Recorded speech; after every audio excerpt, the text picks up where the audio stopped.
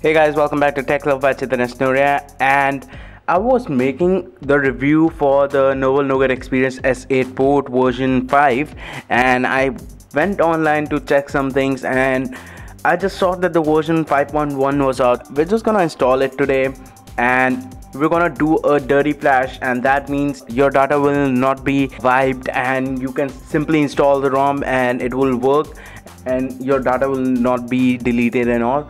So we're gonna do this, and before we get started, I would just like to say, if you like this video, please give it a thumbs up, and if you're new here, please subscribe to the channel and don't forget to share the video. Now let's get into it. So first of all, what we're gonna do is we're gonna turn off our device and we're gonna go into the custom recovery.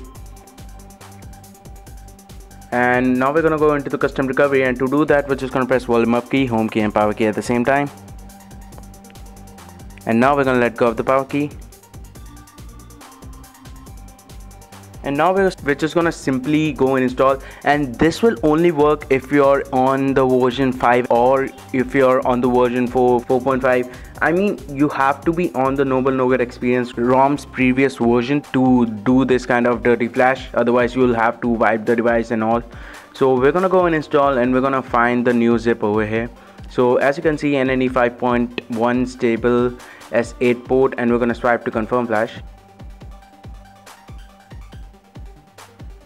So now we're gonna go next, and we're gonna select the dirty flash over here, and we're gonna select next, and I'm gonna select my G925F over here, next, and I'm gonna go with the Indian so that the VoLTE might work. So we're just gonna find the Indian one over here. So the Indian CSC is not over here, so I'm just gonna select the DBT because it says OMC multi CSC. I can list all CSC's files over here. There are too many CSC files, most are check it out. So I'm just gonna select that and see what's over there. So you have multiple CSC files in this, so we're just gonna go in this and find the INS over here. And there's the one, the Indian unbranded, the INS, and that is the Indian one. So we're gonna select next over here, and you have some features over here, the CSC mods over here, so you can change the things over here. So you have options of camera during call. It enables camera while calling, can be used for even during calls. So I think I might use it, so I'm just gonna select that. And enable sound menu, and so I'm just gonna select that. So by using this, I can enable or disable the shutter sound in the camera applications. So that is great. The SMS backup, I don't really need the backup, the SMSs, because in India you get so much of those promotional messages that I don't really like. And SMS to MMS conversion, that might come in handy when the messages are too long, that converts into MMS. So I don't really need all of these as well. The call blocking I might need, and I don't need the network speed. And you have LTE only, enables LTE only mode in connection settings, so I don't really need that as well. So you have smart manager tweaks over here, so I'm gonna select that. Recent app protection, so let's select that and see what it does. And you have the advanced Wi-Fi menu over here, so I'm gonna select that. The call recorder as well, and the data usage, I think I don't need it, so next. So you have the build.prop tweaks over here. So first of all, you have the multi-user option. So the multi-user option gives you the multi-user feature that I don't really use, and I don't really think anyone uses it anymore.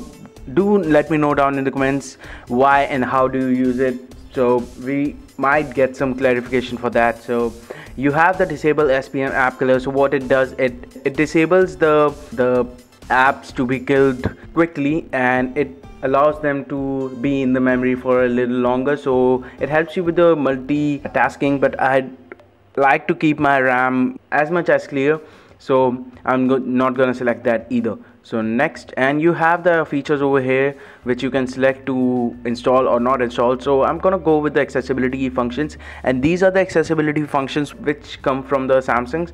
So the one-handed mode, the game and all, the game launcher and all comes in the accessibility functions. So I don't really use the easy launcher, and I don't really like that as well, so I'm not gonna select that. And you have the edge features over here, so I love the edge features, and I'm gonna select that. And as you can see, this device is the Galaxy S6 Edge, so why not get the Edge features? So, and you have the gear and every Android Wear support. So I have that JT VR box, so I'm gonna select this over here, and the Samsung magnifier and the Samsung post services as well. I don't really use the Samsung cloud or the print, so I'm not gonna select that, and I'm gonna select the S Finder and the Quick Connect.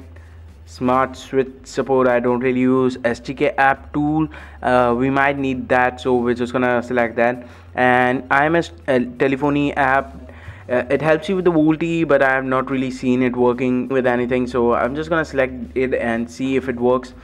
It might help with the Geo application for the VoLTE, maybe that what this is for.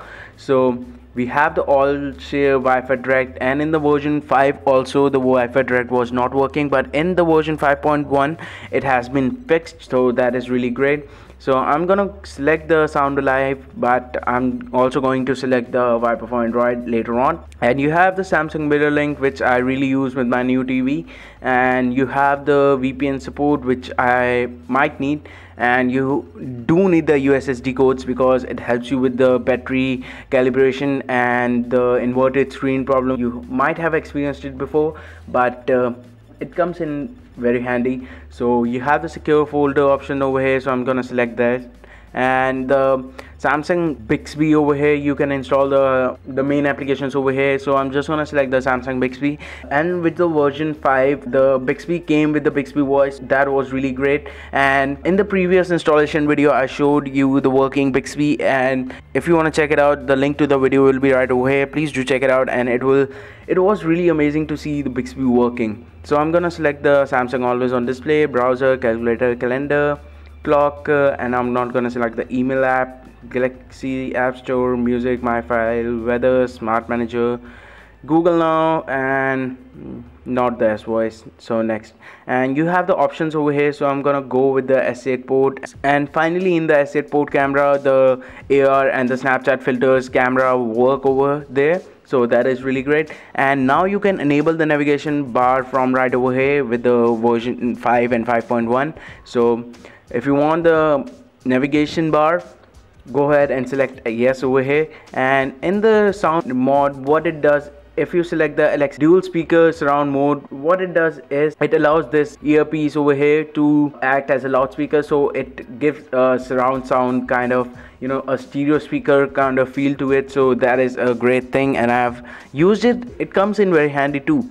So I'm gonna go with the Viper for Android. I do recommend using the Viper for Android, and if you want a crazy great setting for the Viper for Android for your headphones and all, I've already made a video about it. Link to the video will be once again right over here. Please do check it out, and you will get some amazing sound out of your headphones.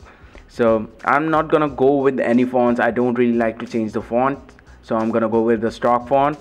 And I just saw that there are Android O emojis over here, so do we dare?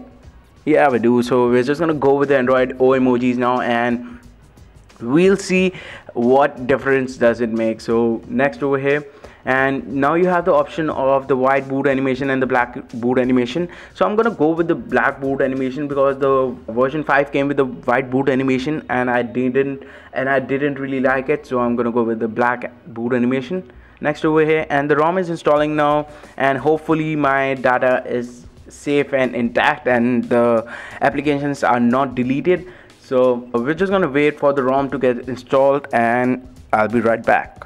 So the ROM is installed now, and we're gonna select next over here, and it took about a minute or two to install. It was really quick to install it, and maybe it was because we did the dirty install. So we're gonna reboot the system now, and I just read online that you might have to select the XAA USA's CSC to get the Bixby voice working, but I selected the Indian one for the VoLTE fix, and it says that it might fix the VoLTE problem as well if I have selected the Indian one. I mean, if you select your own country's CSC, it might have fixed the VoLTE problem. So it's a choice between VoLTE and the Bixby voice, I think, right now. And as you can see, the device booted up, and the reason why the Samsung logo shifted over here is because that I have enabled the power saving mode in my phone, so it turns the phone into full HD and the Samsung logo just stripes over here. So that is the reason. So we're just gonna go in. So it says that I have to restart my device to get my new SIM working.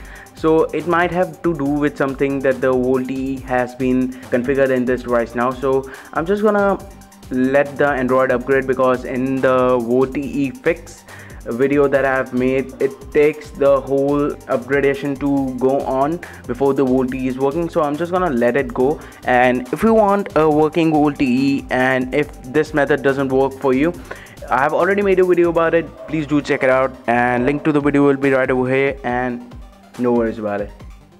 And as you can see, it is going on a little bit slow, so we're just gonna let it go. Let's talk about the changelog for a bit. And the ROM comes with the fixed fast charge. I think it wasn't working in the previous version, but I didn't really notice it. And it has the fixed smart view and Wi-Fi direct problem. What it did in the previous version was, if you enable the Wi-Fi direct, if you go into the Wi-Fi direct options, the phone will just freeze up, and it will just reboot. So that was the problem with the Wi-Fi direct. And fixed auto brightness, I thought it was working. I didn't really have issues with the auto brightness in this version 5, but now we're on the version 5.1. So fixed black screen on games. The version 5 had some problem with the games. It just got into black screens. I haven't played much games on it, but it didn't bother me because I was playing Jungle Heat on it, and it didn't happen to me. And it says fixed Bixby voice, but not its resolution, and select XAA CSC for get it working. So I think I might have disabled the Bixby voice somehow by selecting the Indian CSC. So that is a problem. So, and we have the last we have added the option to choose your country CSC to prevent video call and VoLTE issues. So the VoLTE is fixed now, I guess, and I will put in my Geo SIM in it and see if it is working, and I will report that in the full review of this ROM. So let's go into the ROM now, and don't go off saying that the phone is working so slow. It just booted up. It takes about a minute or two to get it working properly. And now the device is working on its full speed, and it is flawless over here. And I don't feel much of a difference right now, but as you can see, all of my apps are installed and there's no problem with that, and my data is right over here. So let's see if the Bixby voice is working, what all you can do. So I think that the Bixby is working, and it might have to do something with the audio right now, and maybe I'm not loud enough for it. So I think the ROM is installed now, and you have all your data and applications. And let's go into the about device once and see if there's any changes over here.